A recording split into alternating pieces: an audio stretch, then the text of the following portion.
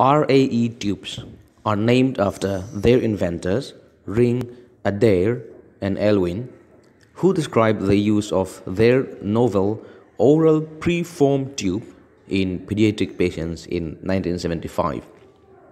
RAE tubes were designed with the intention to facilitate intraoral and some types of facial surgery by keeping the part of the ET tube outside of the patient, away from the surgeon's access. The distinguishing feature of RAE tube in comparison to standard ET tube is their different preform bend. The preforming during manufacturing reduces the risk of kinking and obstruction which could occur if a standard ET tube was bent into the same shape as a RAE tube. A black marker bar is imprinted on the tube at the point of maximum angle of the bend. RAE endotracheal tubes are otherwise designed the same way as standard orotracheal tubes, that is, they have the same left-facing bevel tip, Murphy eye, the cuff design, and the length diameter markings.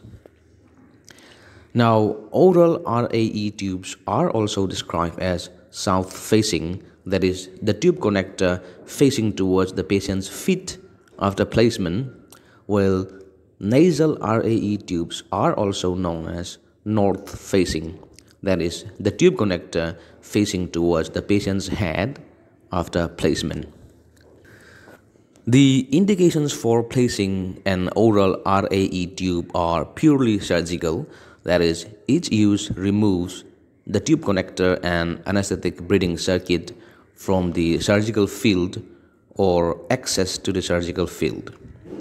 Again, the indications for placing the nasal RAE tube are mainly surgical, and the nasal RAE tube is also the go-to device for many practitioners when performing an awake nasal fiber optic intubation.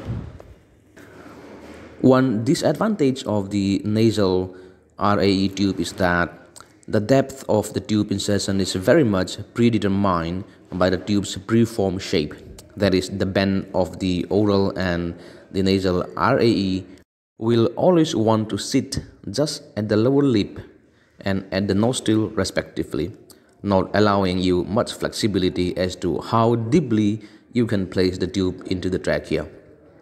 In some patients, especially very tall or short ones, it might be difficult to achieve a good tube fit together with the correct insertion depth, which avoids accidental bronchial intubation or cuff placement between the vocal cords. The oral RAE tube is best secured by taping it midline to the skin between the lower lip and the chin. Use a white tape or a bio-occlusive dressing to get as big a surface area of contact between the tube, the skin, and tape as possible.